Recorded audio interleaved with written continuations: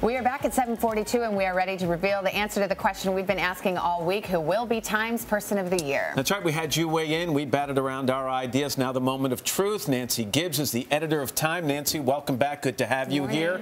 You gave us the short list on Monday. Was it just an exercise? Had you made the decision already? Yes, we did. Oh, thanks. That's nice. Okay. Just trying to build some suspense. All right, good. We're just turning our wheels. All right, let's start with number 5, and it's Iran's President Hassan Rouhani. Obviously, this has been a big year in terms of the nuclear deal. Brokered the nuclear deal and really represents a gamble by the West that he represents a new political calculus in Iran. And by the way, these aren't from number of votes received or anything like this, just a list you created. At number 4, you went with Black Lives Matters activists. This year, they really evolved from an organic protest movement to an organized national political movement. They drove police chiefs and college presidents from office. They're holding candidates to account. We've really seen a major change in the way they operate this year. All right, number 3, I'm going to go out on a limb and say this is going to be a shocker because people thought that Donald Trump would be your Person of the Year. You put him at number 3. Why? You know, all year long, he has been saying things that were counted as disqualifying. I've lost count how many times. So here's the test.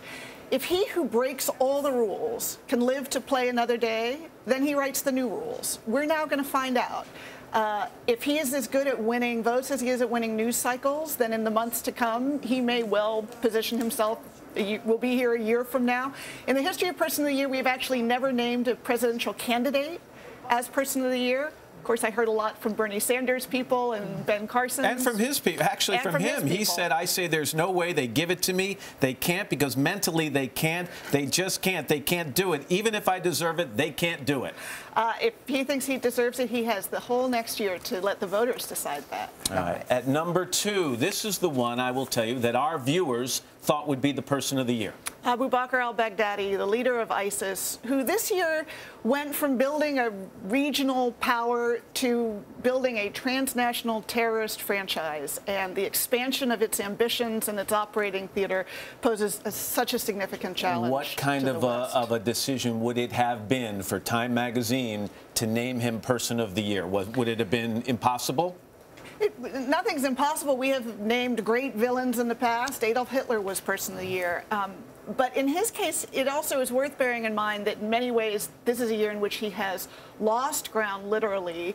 And his power is partly an opportunism. He did not invent Middle East anarchy. He did not invent the internet. He has just taken great advantage of both of them. Didn't invent terror either. Let's do number 1. Drum roll, please. It's Chancellor Angela Merkel. Chancellor Angela Merkel is our 2015 Person of the Year. And in a year where world leaders were tested all through the year, no one was tested the way she was. Over and over again, the threat to European peace and security really fell to her. First, the economic crisis this summer, the refugee crisis this fall, now the return of terrorism in Europe.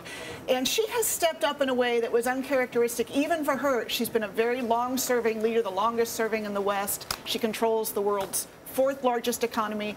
But this year, she really was tested in how she would respond to some of the most difficult challenges that any leader is facing in the world. So Angela Merkel, Time's Person of the Year. They're telling me Donald Trump's on line 2. He wants to Nancy Gibbs. By the way, only the 4th woman. Yeah. Just have a solo cover. And I expect that is likely to be changing in years to come as well. Thanks for always doing this with us. We enjoy it. We really do, Nancy. Congrats. The Person of the Year issue hits newsstands on Friday. Hello, Today fans. Thanks for checking out our YouTube channel. Subscribe by clicking that button down there and click on any of the videos over here to watch the latest interviews, show highlights, and digital exclusives.